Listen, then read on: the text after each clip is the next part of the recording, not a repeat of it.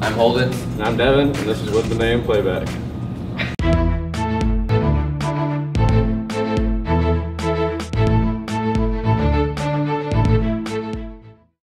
Girls soccer has been on a roll lately, beating Martinsville 8-0 and Edgewood 9-0 in the past week.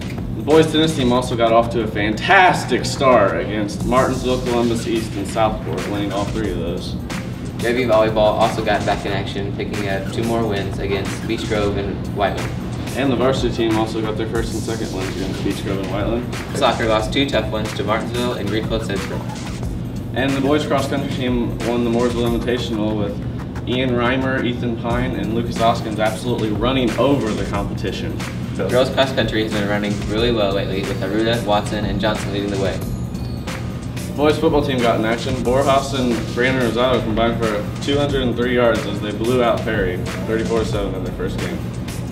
The football team gets back in action tonight against the Indian Creek Braves, and we interviewed some football players about their expectations for the game. I think we matched up against Indian Creek fairly well. I believe we have more experience than we did last year, and this year just come up with another win. Fan section helps me on the field, us on the field, because the enthusiasm helps us play better, gets us all riled up, and we just love it. I feel like we're a more superior team than Indian Creek, but they're really well coached and they have a really good pass game, so we have to show up like it's a championship game and just play our game. The theme for tonight is Cowboy and Indian night, so be there wearing your Cowboy or Indian gear. And also the Chopper 8 will be flying over Greenwood tonight, so make sure you bring your signs. That's a wrap.